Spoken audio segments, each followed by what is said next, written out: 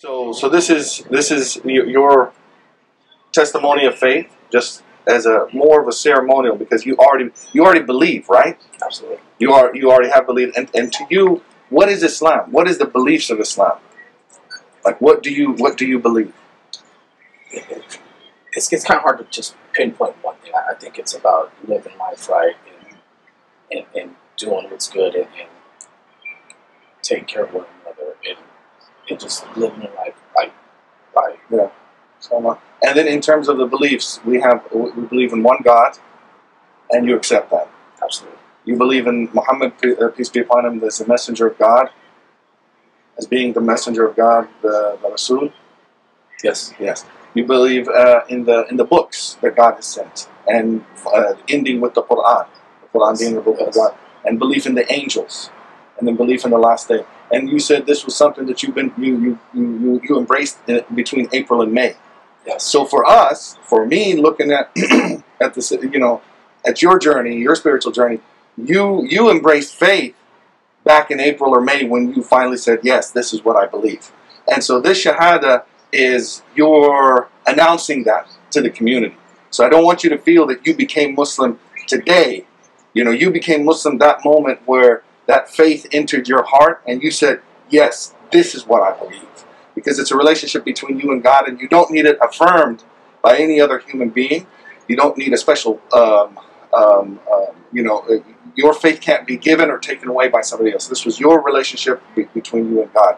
But the Shahada, the specific announcement, can be done by anyone. And I'm actually going to ask Haj Sajjad, good friend of mine, to walk you through the process. Thank you.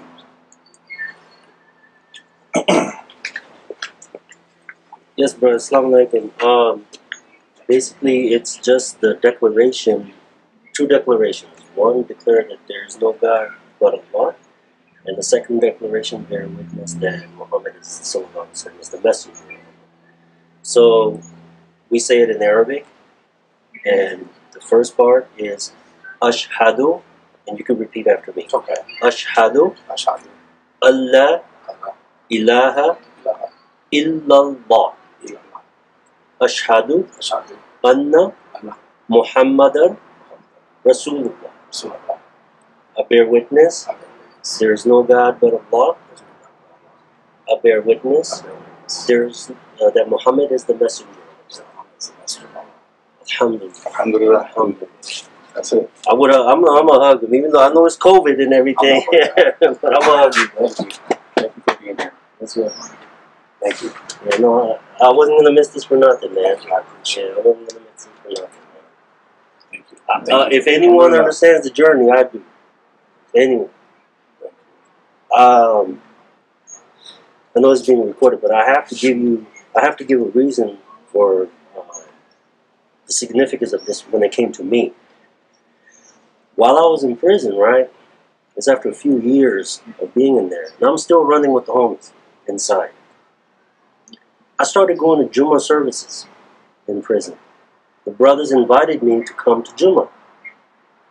And I had been doing that for a couple of months. Some of the homies didn't care about that. Some of them did. But there was one dude who did not like that because all the Muslims were black. And he felt like, you shouldn't be over there. So they come and get me and they're like, hey, homie such and such wants to talk to you. That's the dude you don't want talking to you. When he summons you, it's like you're in trouble. Yeah. So I was like, man, this is not going to happen. And so we sit down on the yard. He wants to talk to me on the yard. So I guess he wants to check me in front of everybody. So I'm sitting there. He's got his little 4 soldiers standing around us. And he starts off by telling us this history of the gang and Mexican history and all this other stuff. And basically telling me why I can't go to Muslim services because they're all black. So I stop him and I'm like, well, you know I ain't Mexican, right? What you mean you ain't Mexican? And at the time, I mean, you can imagine my hair was slicked back. I didn't have the beard. And they didn't know me as Sajjad Shakur. They knew me by the other name. So what you mean you ain't Mexican? I'm not Mexican. I'm from Pakistan. And, you know, I'm a Muslim. So I'm going to Muslim services. And he's like, he wanted me to not go to Muslim services because everyone in there is black. So I made a conscious decision, whatever happens today, whether they kill me or what, I'm going to stand on this right here. Whatever happens. And it was a very dangerous situation. You know what I'm talking about? That's a very dangerous, that's a very dangerous situation that you're putting yourself in, that you make the wrong decision, your life is over. That's the way they play the game. Very hostile, by the way. Yeah, and they don't give you option A, B, or C. It's like you do this or you die. Very simple. I was like, man, this I can't turn back on this, you know. So I'm like, brother, look, those guys are Muslims, right? You're my homeboy. Those guys are my brothers. You're asking me to make this choice. And I'm not making that choice, man. I'm going to go to services. And I felt like, and I told him, I said, you know, you're not making that same decision for people that go to Christian services. There's blacks in there, right? And you're not telling none of the homies not to go to Christian services, so why are you doing that with us? So anyway, he's like, we're going to discuss this later. The fact that I wasn't Mexican kind of threw him for a loop, and he went and he had to figure out, how am I going to address this guy? You know, because that's his religion, that's his race, right? And anyway, I left, and I'm like, I'm in limbo. I don't know what's going to happen. I don't know if they're still going to kill me or not. But I'm like, I'm not going. I'm going to stay here. I'm not going to go to protective custody or nothing. I'm staying here. Well, the Muslims saw him checking me. And they approached. They don't play, by the way. They don't play either. The Muslims ain't playing either. Mm-hmm. So, regardless of numbers, they do not care. Yeah. Mm-hmm. So they saw him checking me, right? And they came to me and they're like, what was that about? And I'm like, look, it's none of your business. I don't want to get you guys wrapped up in, you know, in this stuff because it'll cause a lot of problems. So no, I got this, man. Don't worry about it. Don't get involved in this. I'm a youngster, right? And these guys have been down for years. So they're like, we got this, man. Don't worry. They went to him, and they basically told him, look, if anything happens to that youngster, it's on between us. There weren't a lot of Muslims on the yard. A lot of homies on the yard, but not a lot of Muslims on the yard. But the way the Muslims went and approached him, it's like, if anything happens to this brother, because he's choosing to be Muslim, if anything happens to him, it's war. And you don't want to go to war with us, man. And you know what? After that, they left me alone. They left me alone. I stayed on the yard for the next 15-something years. Wow. And they were like, they weren't happy. They weren't happy at all. But it's like, this is his religion. You have to stand what you believe in. Yeah, you have to stand what you... And they appreciated the fact that, you know, I didn't run. I stayed there, and I wasn't playing with it. That was the other thing. I trusted Allah 100%. I'm like, look, I'm making I'm turning my life over to you, but ain't no half-stepping this. I'm doing this 100%. And man, I'll be honest with you, every decision I made, after that, Allah guided me all the way. Even removing the life sentence. Because I had a life sentence. That life sentence came off as a result of the decision to do the right thing. And you said, Javier, there was a point where you consciously made that decision too, right? Like you had a conversation with God and you said, "Get me out of this, and I will do the right thing." I did it before I was even sentenced, when they were still wanting to give me attempted murder. I mean, everybody knows what comes with attempted murder. It's a life sentence. And I was scared. I was 22 years old. And I said, my life can't be over already. And I said, you know, if you get me out of this, I swear I'll change. Whether if I make it out of this or not. If I still get the life sentence, I'll still dedicate my life to God. And it went away 2 weeks later. They dropped it, and then, of course, I had to fight it, and then eventually it was a very minimal sentence. But what did that do for like you when after you had that conversation, and like what was your feeling? So at the time, because I was still young and I was a product of my environment, it wasn't a fast transition. I did change. I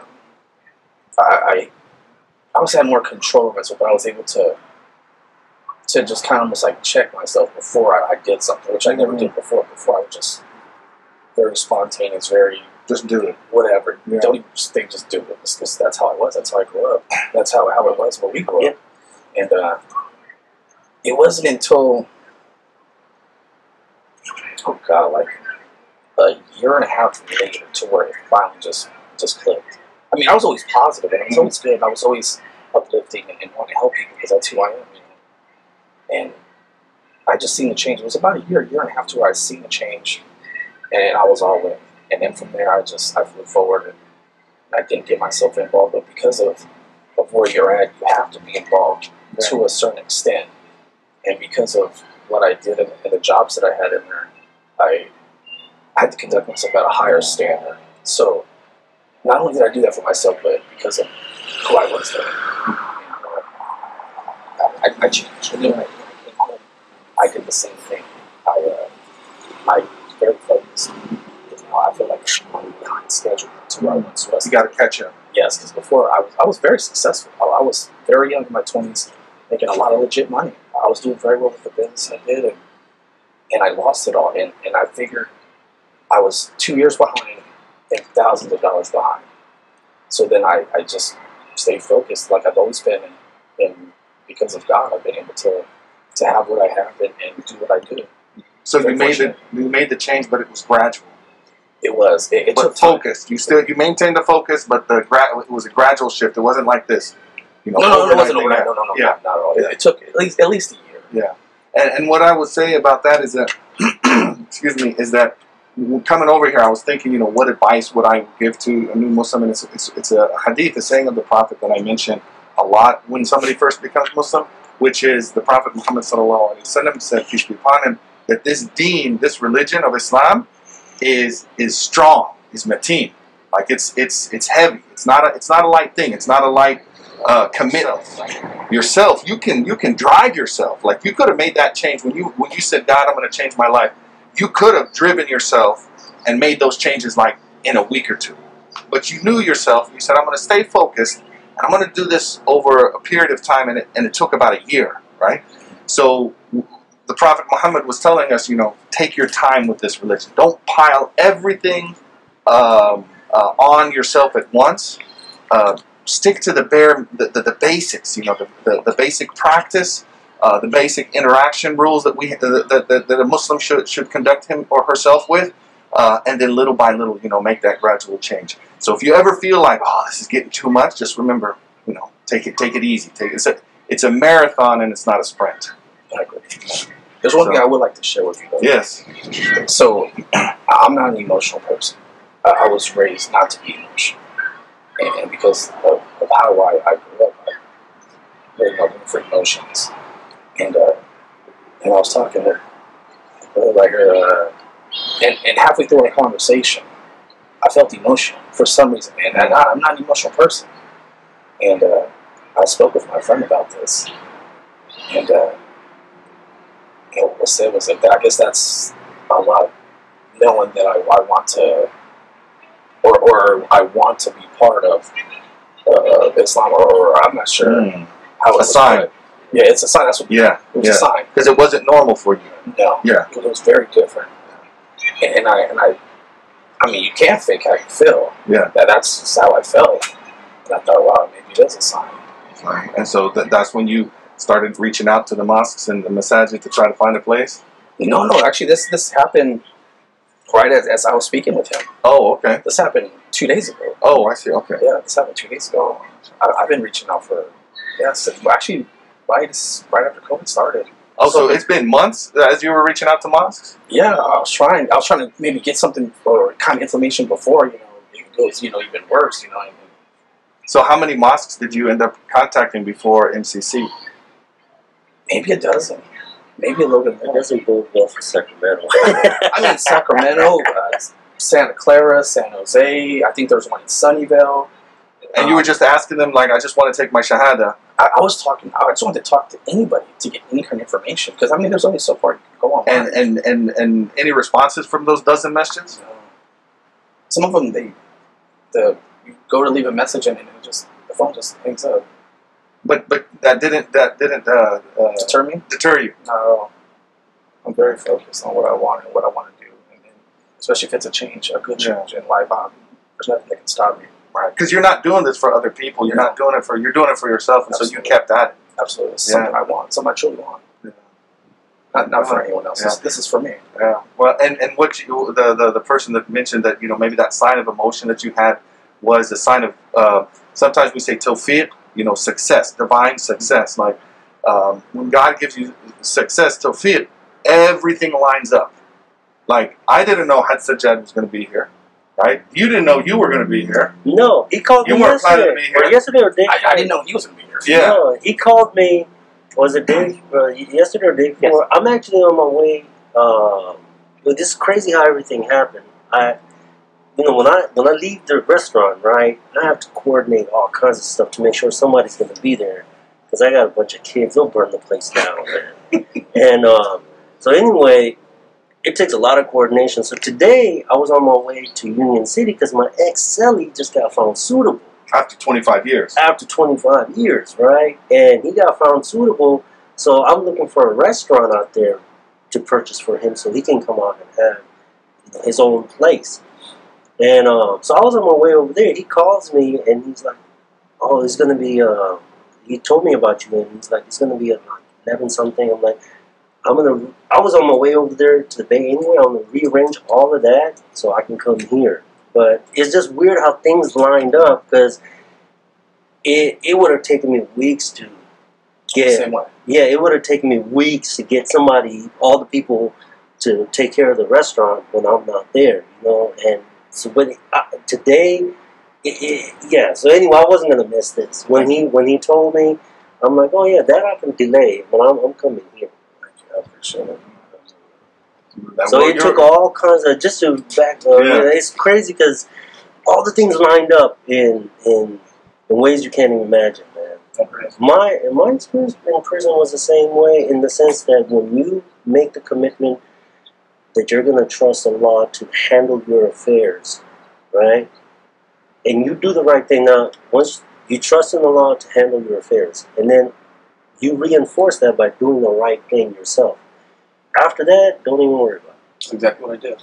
Yeah, don't let Allah handle it. That was the secret. The secret to success. Just those two things. That was it. Depend on God, depend on Allah, and do the right thing. That's all It's that simple. Yeah, very simple. It's that simple. Very simple and effortless, and my life hasn't been better. And both you and Javier and Haj Sajjad, you've never met before this day, but No. you've come to the same realization that that's all you need to do for success. Two simple things, man. You gotta trust, though. Ain't no half step. No, you have to be all in. Ain't no half step. You gotta trust. You gotta trust in Allah, and just reinforce that with doing the right. The minute that you put a little bit of slick in the game, that's when things go bad. Because that means you're no longer trusting Allah. You're trusting your own smarts. You gotta trust Allah and do the right thing and believe that it's gonna come out right. It's just, when I started Falafel Corner, it was with that simple strategy. That simple strategy. I trusted Allah that I was doing it as a service, that it was going to be successful. Did I know I was going to end up with as many stores as I do now? No, I didn't think so. But as long as I stayed true to those two things, alhamdulillah, Allah kept blessing me, man. That's when my homeboys and stuff come through, man. I'm like, no. Well, you mentioned something earlier that sometimes people from your past, you know, they might see you 10, 15, 20 years later, and they haven't seen all of these changes and the transitions, you know, that you've made, and that maybe even the people that are really close to you, maybe they get an understanding of it, but somebody who's not close to you is not going to understand it at all. but they're still operating with you the way you were. That's that point of reference. Right. And it made me think of, even the process of when a person becomes Muslim and starts developing their Islam, whether they were born Muslim and start developing their Islam, because I have that experience as well. I was born Muslim, but I didn't always practice, and so you have to, you start on the path, or you weren't born Muslim, but then you chose Islam, like you did, Javier, and there's going to be other people in your life that they don't see your journey. Right? It might be family, it might be friends, and so you have to have like mercy and compassion with them, but steadfast on your path. Like, this is who I am, but I'm also, I'm recognizing where you are, and there's some things that you might not accept about me, but even in the process of you not accepting, I'm going to be merciful and compassionate. I agree. Yeah, I agree. That's the point. You want to be comfortable with who you are and what you want to do, and especially when it comes to Allah, I think it's important to just stay true to yourself and then do what you want, regardless of anyone else's opinion or someone might treat you different because of it. Yeah. So you said be comfortable with who you are. So how do you deal with when somebody else is not comfortable with who you are, but you're comfortable with who you are, or one element of who you are? How do you deal with that? You know what? I've been blessed by the ability to communicate with people. That's one of my strong points. If someone has an issue, why do you have an issue? What do you think? You can't believe what you see on TV, or ask me any question you like, and come with it with love instead of anger, or even just if you're positive. I've been known to be put with the worst people, and by God, I've been able to change them. Wow. Not because I wanted to, because they changed themselves. Well, because you just had a conversation with them. Sometimes you just gotta love people, and I've also had conversations with people that came up to me and apologized. Really? I'm not sure why you're apologizing. Because the things I said about you and how I thought about you. I said, it's fine. It's okay. I get it all the time. And they're like, well, no, I want to apologize. I feel bad. I said, it's okay. It's fine. I said, don't worry about it. I mean, it's all right. It's really no big deal. I said, hope you have a good day. Yeah. And they change. There's that old expression, game recognize game. Absolutely. If you're serious, people recognize that. And they may, come pick at you and test if you're going to buckle or not. But if you stay firm on your principles and you stay serious, people have nothing but respect for that. Even when they disagree with you. They may disagree with you. Very true. But they will respect you as a result that, he's serious. He's the same person every time. He doesn't get involved in stuff. And that goes back to number 2. Believe it or not, do the right thing. Yeah. That's all you need. I'm telling you, Islam is not complicated, man. For me, Islam is very simple. I don't have to dress a certain way or look a certain way. All I need to do is just believe in Allah and just be a good human being, man. That's it. Islam is that simple. Well, and don't let no one tell you otherwise. Sometimes you go to a masjid, man, and they'll be like, brother, you need to do this. Like, bro, I got it. Yeah. You're going to get some of that. You got connections, you got Munir's connect, I'll give you mine. Shahadah, myself. So, because what he said is true. There's a lot of people that you might go to a mosque or to a community or meet a Muslim, and they're like, oh, well, let me tell you about Islam. But you've already studied a lot. You have the tools to be able to figure out things you got here on your own, right? None of those dozen messages got you here. You got here by yourself with the success from God. He got you here. But if anything ever comes up, just reach out to us. If I heard somebody told me I have to do this, or somebody told me Islam is this, and just say, I have some trusted sources. Just going to double check, and not be swayed. But you don't look like the person that's going to be easily swayed. I'm very stubborn. Yeah. I can't be swayed. I was built different. Yeah. I mean, that's a good thing in a Yeah, he's only telling you that because, man, a lot of places you go, like you go to the masjid and people, brother, you need to do this, you need to do that, And sometimes, and they may mean well, they're coming from a good spot in their heart. That's their interpretation, that a person has to look a certain way or act a certain way to be a model Muslim, right? But what they forget is that we're on different levels of evolution in our faith. Some people are up here, some people are down here, And you can't always meet people you want them to be. You have to meet them where they are. And I think that's the most important thing. Like, I get that too. I go to a masjid sometimes, they want me to, brother, you need to do this and that. Like, okay. Yeah, you just say thank you, and that's it. You can't tell me. No, that's okay. Yeah. What I'm doing. Keep it moving. I'll do that right now. Okay. Even that way. Good. All right. Well, I think we got Munir's got some more. He's got some a gift for you, and he got a meal. Yeah. Thank you. Thank you so much.